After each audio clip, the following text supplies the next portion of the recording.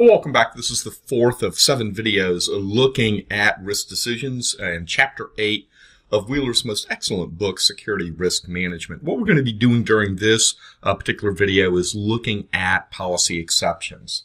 And so as you can see, policy exceptions, or these risk exceptions, have many different purposes. It may be the exposure can't be remediated or mitigated.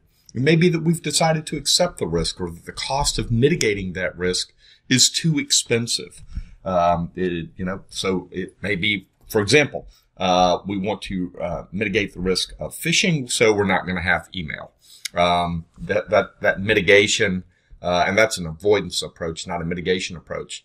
But that avoidance approach may not be acceptable. It may be that we just can't mitigate it. It's going to bypass our technical and policy controls, and we've got to have an education, training, and awareness campaign to bring people on board. It may be that there are compensating controls that lower the residual risk to an acceptable level, and so there's a policy exception. Or it may be that you're going to accept it temporarily while it's being addressed. So, for example, at our institution, we've got a cloud-first strategy. As we're moving everything to the cloud, we are holding off on additional disaster recovery investments because the cloud strategy will actually address that. So we've got a window of vulnerability for a couple of years, but we're willing to accept that window of vulnerability because the cost outweighs any reduction in risk that we might realize. All right, so here's a possible workflow. I'm going to do this 2 different ways. This is the textual version for those of you who learn by reading text, and then the next slide is going to have a graphical version. So you can start off with anyone being able to submit an exception to policy based on risks. That's going to be reviewed at a functional unit. They're going to approve it and then forward it to the security team.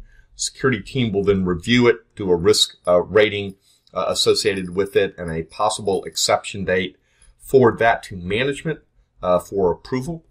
Depending on that, the level of risk, and we'll talk about this in a little bit more detail, someone at a senior level reviews it and approves it. Once it's approved, then it's finalized, and then there's an expiration date associated with it, and then you're going to update everybody, and then that it's either been approved, disapproved, or extended.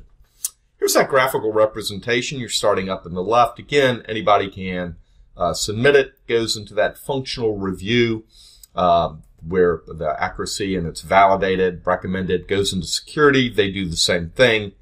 From there, it's some senior functional manager is going to approve the plan, send it forward for exception approval. That's typically a member of the C staff, and that's going to be approved or disapproved. It then goes into tracking, and then periodically you've got to go back in and either extend it or expire that particular exception. Exceptions are not forever. Lots of different information has to go into making these particular decisions. So, of course, it's not a surprise that you've got to collect a good bit of information to consider an exception to policy, and you want to document all of this. And then finally, here's where, as you're looking at the likelihood and impact, or likelihood and severity of a particular attack, and you're looking at a possible exception, it may be that for those low-level risks, you're just going to have the Chief Information Security Officer or a senior manager from the information security team do that approval. For the moderate level, you've got 2 of the senior levels involved. And then finally, the high-level risks, you've got a C-level executive involved, or 2 of the kind of operating officers being involved in those types of decisions. All right, and then the book suggests 1 year from the approval date. I would argue you probably want to do this based on risk so that, again, you have different periods associated with low, moderate, and high.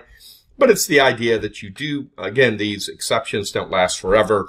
They have an expiration date, and you revisit that risk based on that expiration date. Well, how about that? We're at the end of the 4th of 7 videos looking at risk decisions. What we're going to do in the next lesson is move off into one of our supplemental readings, and we're going to look at the CIS top 20 controls because we've spent a bit of time talking about controls. So that's what we're going to cover in the next video. So keep on learning, keep on studying, and I look forward to seeing you in the next video.